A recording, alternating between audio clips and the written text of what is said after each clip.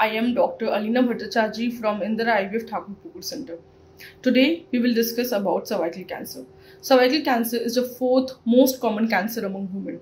But also it is a cancer that can be diagnosed at its pre-malignant stage and hence can be prevented. For this, routine screening and adherence to the vaccination program is important.